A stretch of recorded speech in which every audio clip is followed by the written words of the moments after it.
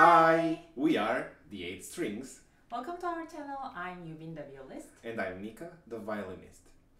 Do you know that based on the fingers and location, the pizzicato can sound different? Today's lesson is everything about pizzicato.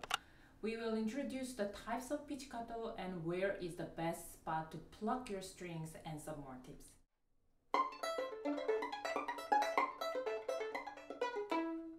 When you have this sign, it is an indication for us to pluck the strings instead of playing with the bow. Then, where can be the best spot for plucking the string? Well, it depends what kind of sounds you want to make. Pizzicato can be same as bowing, meaning when you want louder sounds, as you bring your bow closer to the bridge. Same goes for the pizzicato. The closer you pluck near the edge of the fingerboard, the louder it gets.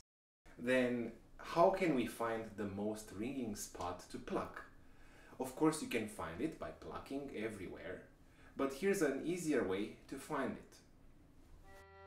This is the G string, and here is a G note 2 octaves higher. This is a hot spot for best ringing pizzicato. So how about here in the D string?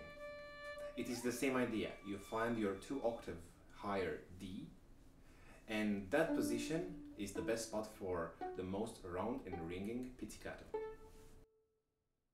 Then what if you want to play fast pizzicato? Then bring your right hand to the scroll direction. The reason is because the gap between the strings is narrower. So if you have to play fast pizzicato with string crossings, it is easier to do it. However, if you bring your hand too much, it can be tiring. So find the best spot for your comfort. Now, where can we do the Bartok pizzicato? If you are not familiar with this type of pizzicato, this is the Bartok pizzicato sound. Did you hear the snapping sound? This pizzicato is named after the Hungarian composer Béla Bartók because he was one of the first composers to use this technique extensively. It is very crucial to have the snapping sound. In order to get the snapping sound, the best location would be in the upper part of the fingerboard, towards the bridge. That is because here, the gap between the strings and the fingerboard is wider, so the strings can snap better.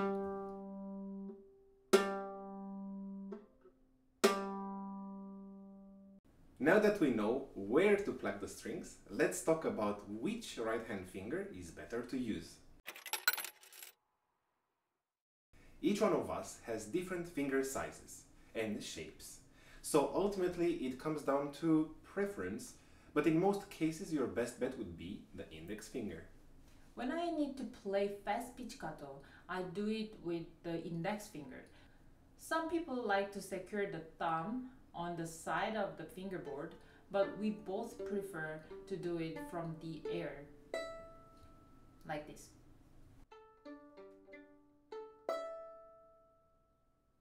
Try not to raise your shoulder because it will lock your motion and will slow you down. Oh no! It's basically the same idea as when you play with the bow.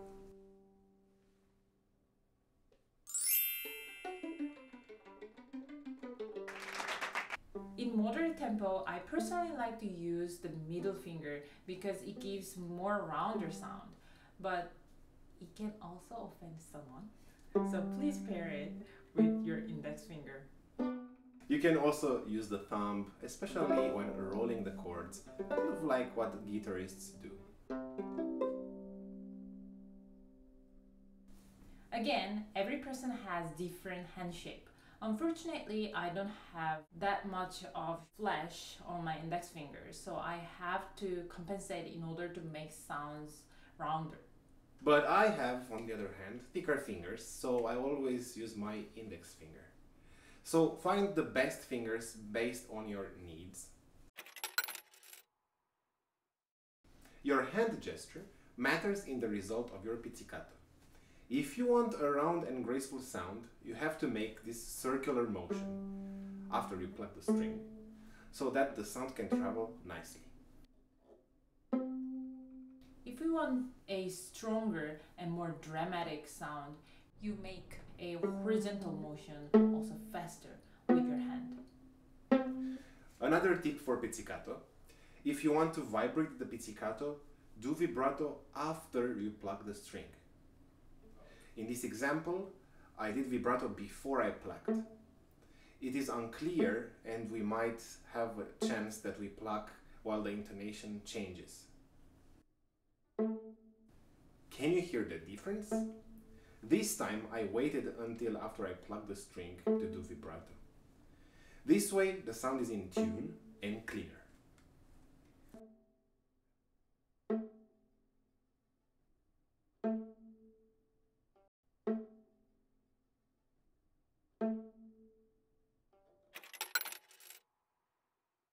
Left-hand pizzicato is used mainly in virtuosic pieces such as Sarasate's Zigeunerweisen, Or Ernst Erlkönig. or when sometimes you don't have enough time to switch from pizzicato to bowing and you have an open string pizzicato, then you can pluck it with your left hand. For this one, the angle where you place your fingers is important. Make sure you don't put your fingers too flat, because if you do that, you'll probably hit other strings when you try to pizzicato with your left hand.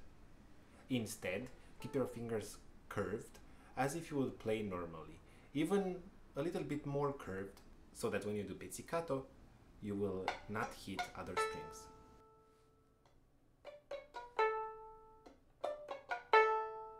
Before we let you go, we would like to introduce two more pizzicato techniques.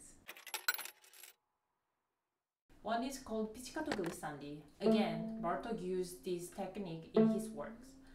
After you pluck, you just slide with the finger. Honestly, outside of Bartók's music or contemporary music, I never used this technique. Another type of pizzicato is called slurred pizzicato. Immediately after you pluck a note, you hit the next one with your left hand. This technique is most used by guitar players. I personally never encountered this one so far. So how do you feel about pizzicato? Do you feel you know more about this technique? Let us know in the comments section if you have any further questions about this. Thank you for watching. We'll be seeing you in our next video. Bye! Bye!